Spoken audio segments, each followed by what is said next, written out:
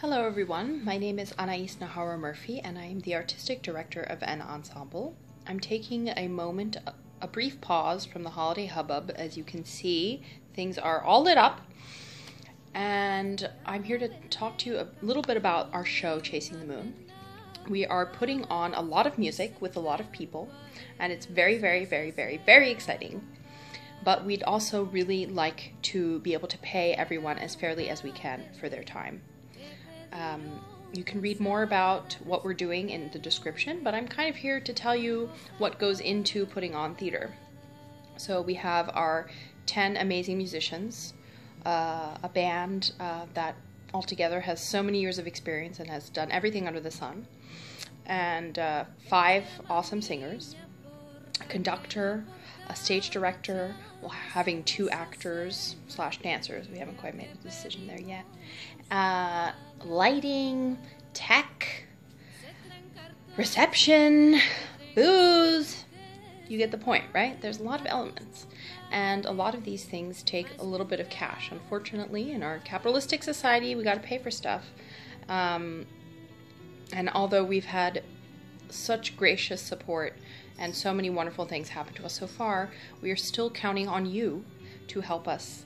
And that's even $5, that's even $10, that's anything that you can afford to give.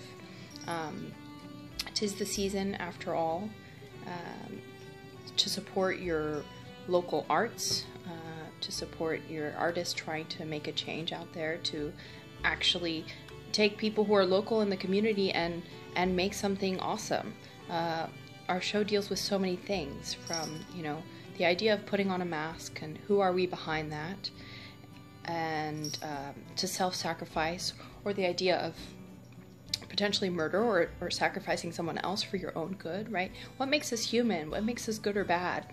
And then we also have really beautiful, lovely things, surreal poetry about spring, and small little haiku-like Japanese poems about, you know, white blossoms and beautiful things, right? So we're dealing with the harsh realities of life and the beautiful realities of life, and we want to really tell a story, and we want to tell a story here in Philadelphia with musicians and actors and the artistic community here.